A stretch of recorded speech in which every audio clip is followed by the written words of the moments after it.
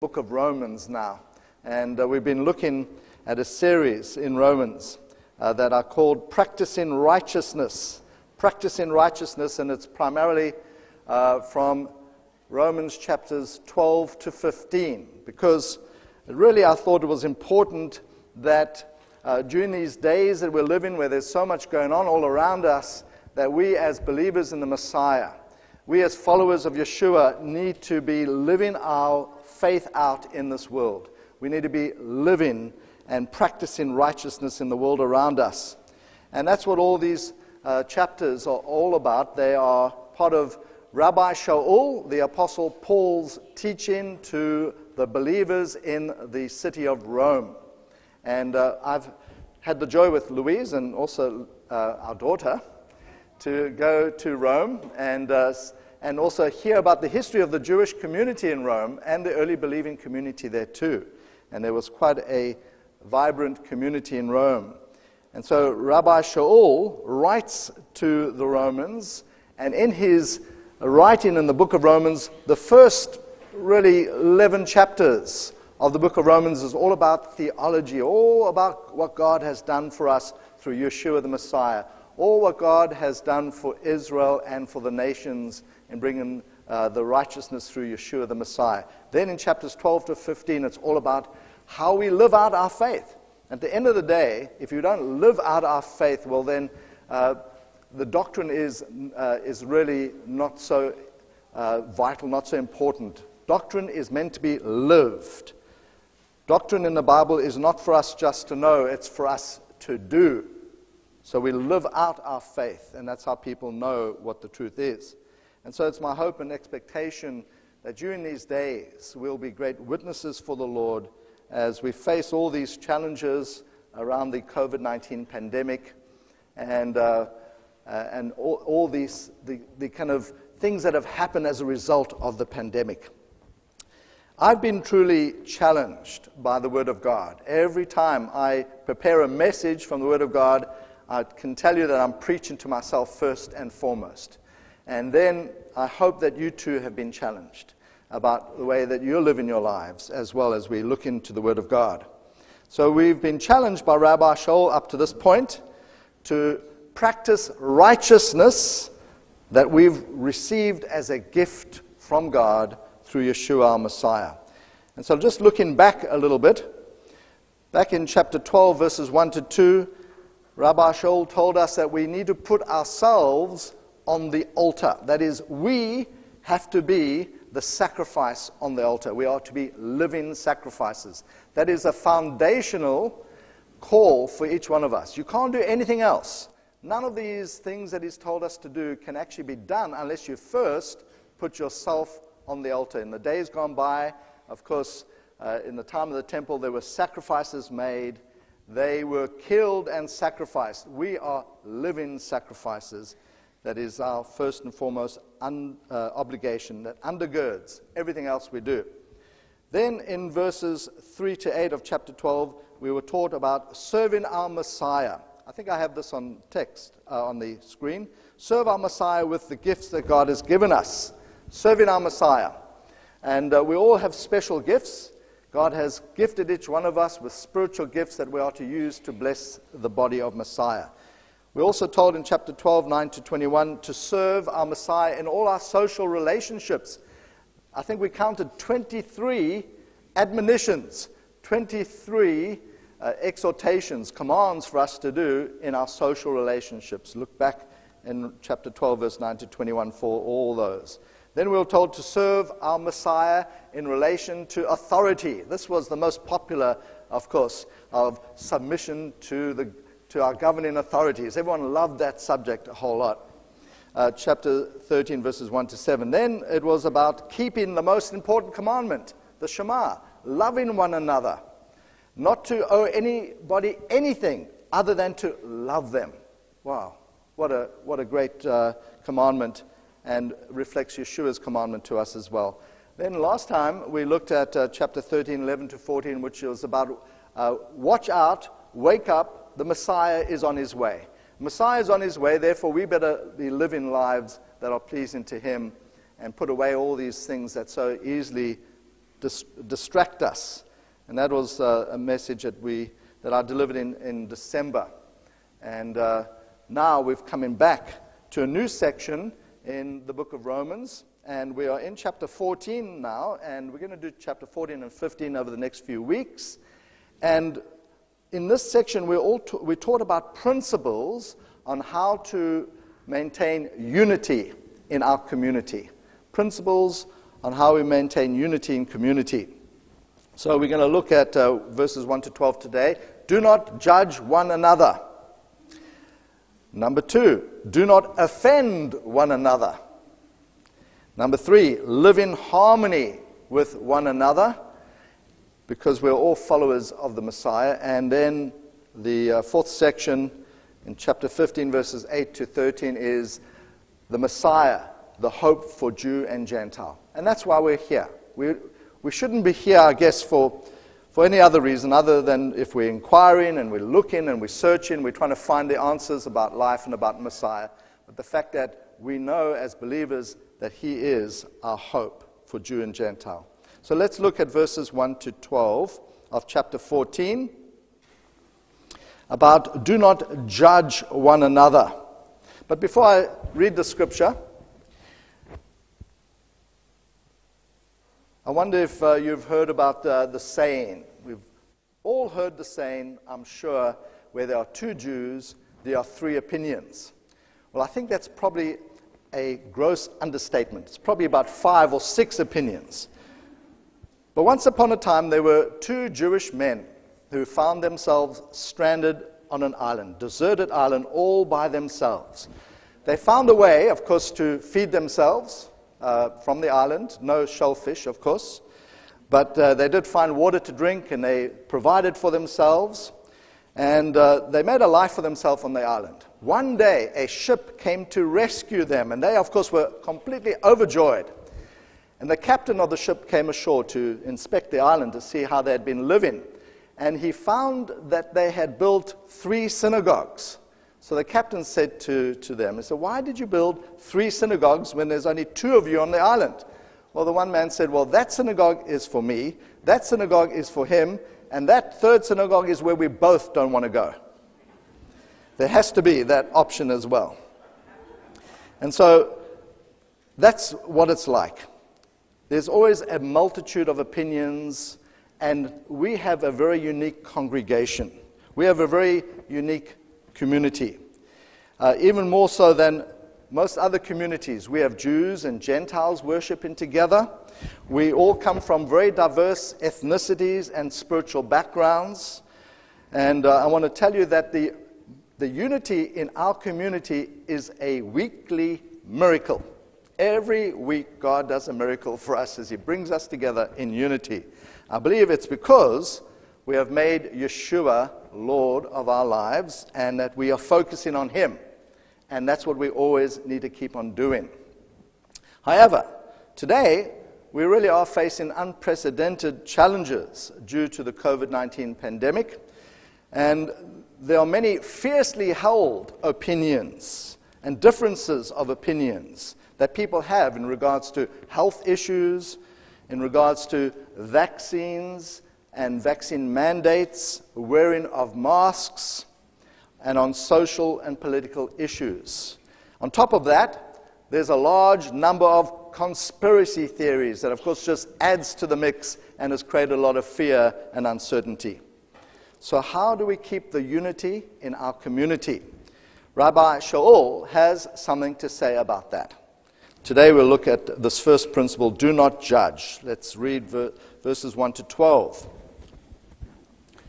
Now, accept the one who is weak in faith, but not for the purpose of disputes about opinions. One person has faith to eat anything, but the weak eats only vegetables. Don't let the one who eats disparage the one who does not eat.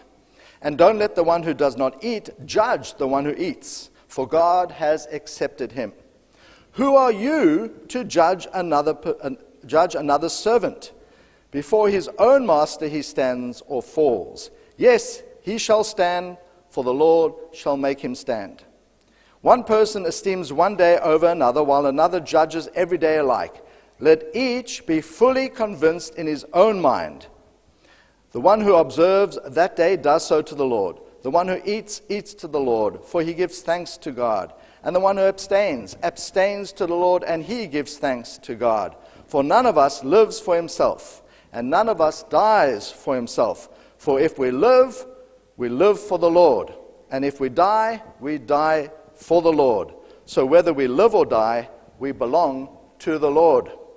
For this reason, Messiah died and lived again, so that he might be Lord of both the dead and the living. But you, why do you judge your brother? Or you too, why do you look down on your brother? For we will all stand before the judgment seat of God. For it is written, As I live, says Adonai, every knee shall bow to me, and every tongue shall give praise to God. So then, each one of us shall give an account of himself to God. Wow, the Word of God is very powerful, isn't it? And Rabbi Sha'ul, the Apostle Paul, wrote this to the believers in Rome under the inspiration of the Ruach HaKodesh. What was actually going on in their community at this time that prompted Rabbi Sha'ul to write to them? Well, remember that the believing community in Rome was very much like our community here. It was made up of Jews and Gentiles together. They had different ethnic backgrounds. They had different cultural backgrounds and practices. They must have also had very different political opinions and backgrounds. On top of this, the believers in Rome also had different levels of spiritual maturity. That's why Rabbi Sha'ul refers to those who are weak in faith, and also therefore implies that they are those who are strong in faith. So let's look again at verses 1 to 4. Do not judge about food. Now accept the one who is weak in faith, but not for the purpose of disputes about opinions. One person has faith to eat anything, but the weak eats only vegetables. Don't let the one who eats disparage the one who does not eat, and don't let the one who does not eat judge the one who eats. For God has accepted him. Who are you to judge another servant? Before his own master he stands or falls. Yes, he shall stand, for the Lord is able to make him stand. So in this context, the ones who were weak in faith, who were the ones who were vegetarians. No judgment on anyone here who are vegetarians for whatever reason. But this is what it looks like in the context. The ones who were vegetarians were considered in this context weak in faith. It could have been that some folks didn't want to eat meat because the meat was first sacrificed to idols, as mentioned also in the book of Corinthians. And so it seems that and it's true that in Corinth and in Rome and other cities, there was this practice that meat was first offered in honor of the gods. Think of the Roman pagan society, Greek god as well. The meat was first offered to the gods, and then the surplus was then sold in the markets. And that would provide an income for the priests and also pay for the temple, the pagan temples. Now I wonder if these so-called gods ever ate the food. I think not. And you would wonder why the priests, or the people for that matter, wouldn't wise up to this fact that there was always food left over. And then, of course, they would take it to the market to sell. So, of course, why didn't they wise up that idols of stone and wood can't eat? But anyhow, the other possible reason that some believers didn't eat meat was perhaps because the meat wasn't kosher. That is possible. That therefore, those who are referred to here as the weaker brothers, the weaker people, are the Jewish believers, the Messianic Jews in the Messiah. Perhaps that is true. We don't know exactly. But at the end of the day, it doesn't really matter why some people were vegetarians. Whether it was because meat was offered to idols, or if it wasn't kosher. The issue that Rabbi Sha'ul raises is that we should not quarrel about these disputable matters. He says that we must Accept the one who is weak in faith. The word accept means to keep on taking to yourself. It's a continuous tense. Keep on taking to yourself, as some translations have it, welcome that person. Keep on welcoming them. We are to welcome people who have different opinions on which the Bible is silent or unclear about. We are to welcome them without quarreling. It says in verse 2, one person has faith to eat anything, but the weak eats only vegetables. Folks, I don't want to go into a theological discussion about Jewish dietary requirements for Jews and whether they apply to Gentiles or not. That would really certainly be a red herring. Forgive the pun. But one person, whether they be Jewish or Gentile, has the faith to eat anything, whether it is offered to idols or whether it is unkosher, and another person, whether they be Jewish or not, eats only vegetables. The key that Rabbi Sha'ul gives us is in verse 3. Do not let the one who eats disparage the one who does not eat. And don't let the one who doesn't eat judge the one who eats, for God has accepted him. So the one who chooses to eat meat must not disparage. That word means not to look down on, not to despise, not to reject with contempt the person who abstains from meat. And in turn, the one who abstains must not judge or condemn the one who eats. Why? Because God has accepted them both and has welcomed them both. Those who eat and those who abstain, those with stronger faith and those with weaker faith. Basically, we are not to judge one another, because each one of us answers directly to the Lord. He is our master. He says there in verse 4, who are you to judge another's servant? As believers, each one of us are servants of the Lord, and the word here is speaking of a domestic servant, not a slave, a domestic servant. The idea here is that you cannot judge another person's employee. They answer to their employer, not you. And God is our heavenly employer, and it's before him that we stand or fall. But because of our faith in Yeshua the Messiah, we shall certainly stand. He will make us to stand. And so Rabbi Sha'ul includes different opinions regarding also special days. So in verses 5 to 8, it talks about some special days. One person esteems one day over another, while another judges every day alike. Let each be fully convinced in his own mind. The one who observes that day does so to the Lord.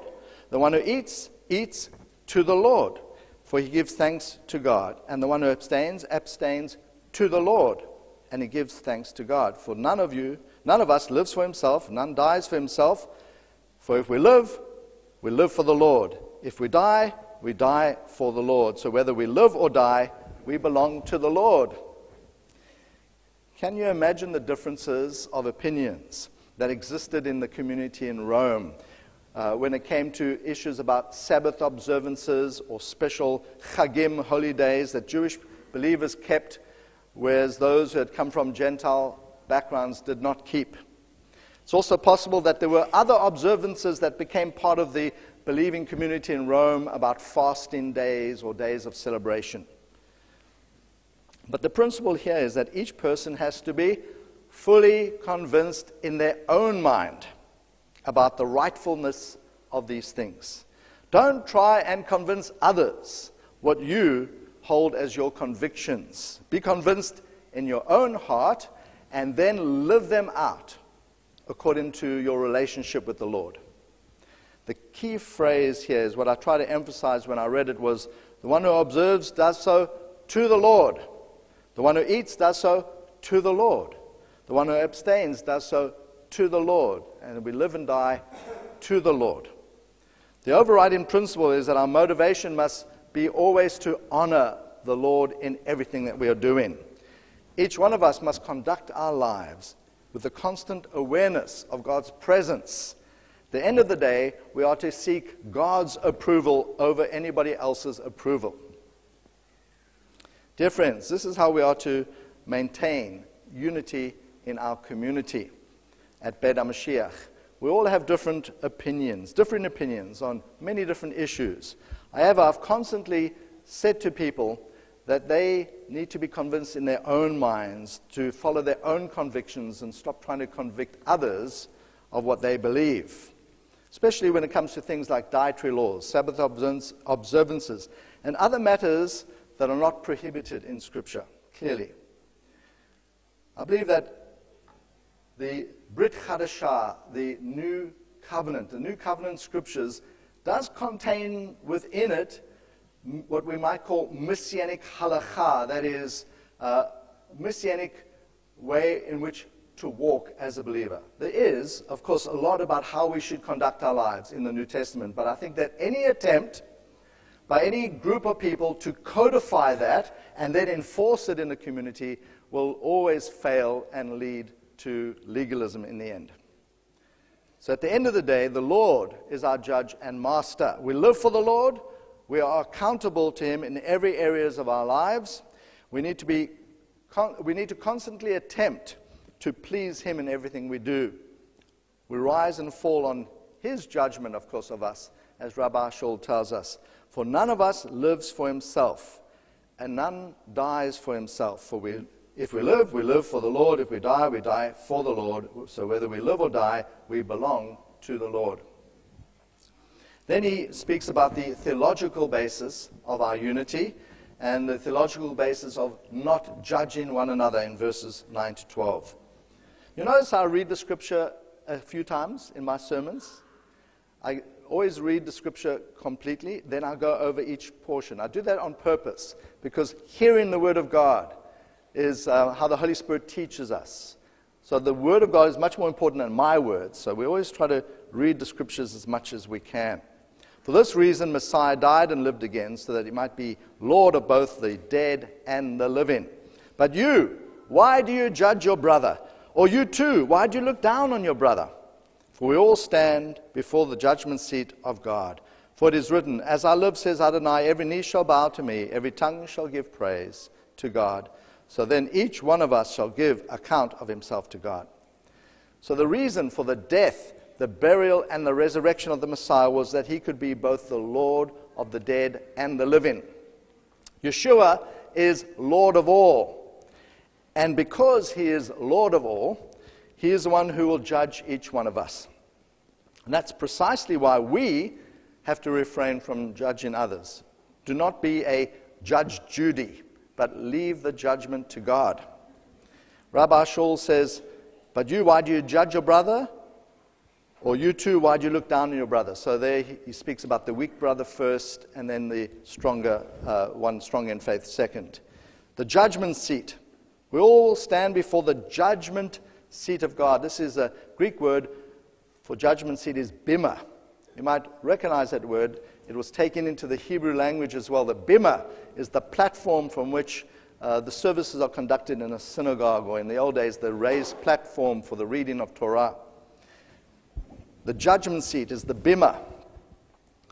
And it's a platform from which the Lord will review and evaluate all the ministry that we have done. All the ministry that we have ever done in our lives. All the service to the Lord in our lives. Think about that for a moment.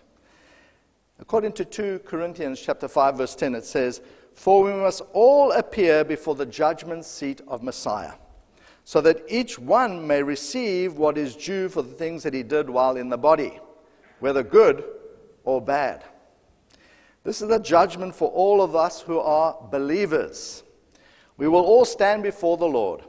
This includes Rabbi Sha'ul and all of us who claim Yeshua as Messiah.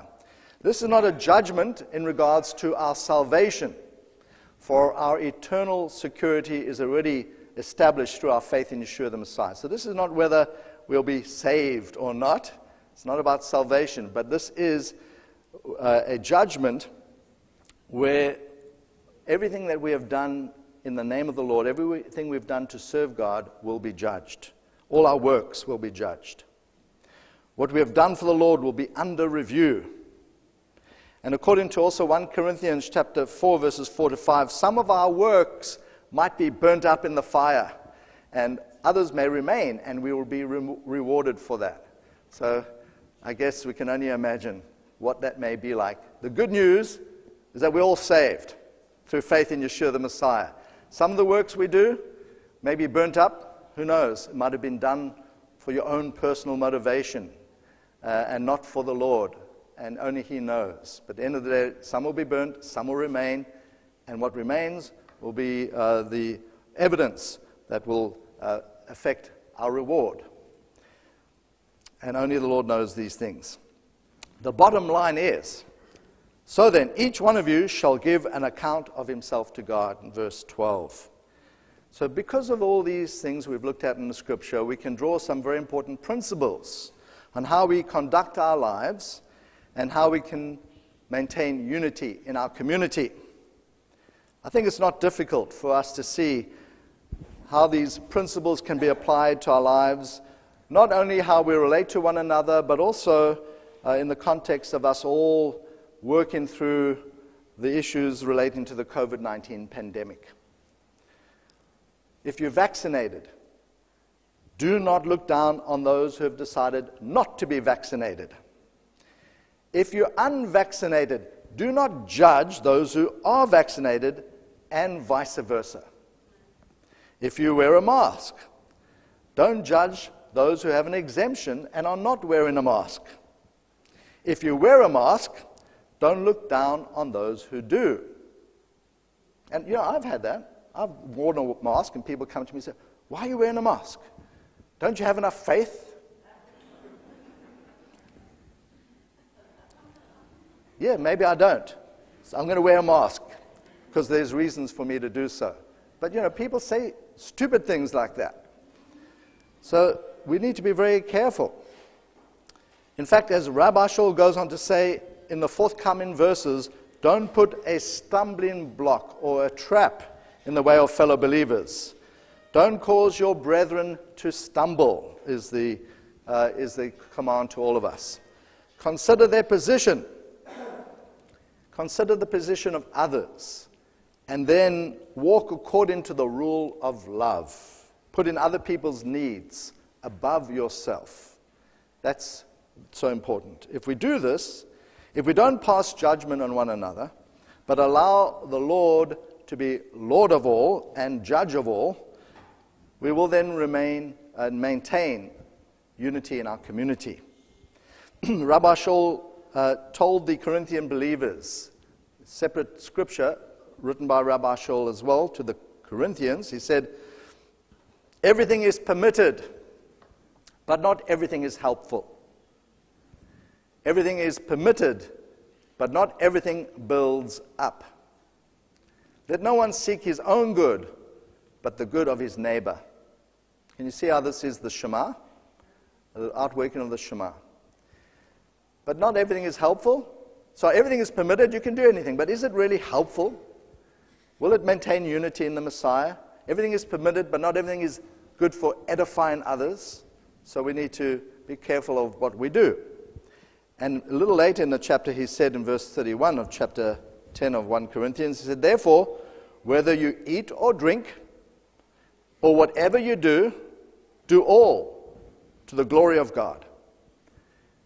Give no offense either to Jewish or Greek people, i.e. Gentiles, or to God's community. Just as I also try to please everyone in everything. This is Rabbi Sha'ul speaking. He tried to please everyone. He first pleased the Lord, then he tried to please everyone in everything, not seeking my own benefit, but the benefit of many. Why? So that they may be saved. It's for the sake of our witness to the community around us that we need to keep the unity in our community. It's for the sake of our witness to those who are not yet believers, that it behooves us to keep unity in our community. Remember that Yeshua said, they will know that you are my disciples by the way that you have love one for another. So dear friends, our testimony is at stake in these days. It's precisely during these times that we are to conduct ourselves in a way that is a witness to those around us, to the Jewish community first, and also to everybody else. That's our calling. So let's practice righteousness in our community. Let us have unity in our community, and let us not judge one another. Amen. Let's pray. Lord, thank you so much for these scriptures written thousands of years ago, 2,000 years ago. And here we are, Lord, you're still speaking to us through your word, because your Ruach HaKodesh inspired these words from Rabbi Sha'ul, and your Holy Spirit continues to challenge us now even as we follow you in this world. So help us to apply these truths to our lives and help us to love one another deeply, because love covers over a multitude of sins. So Lord, bless us today, we pray. B'Shem Yeshua HaMashiach. Amen. Okay, thanks everyone. Let's rise and thank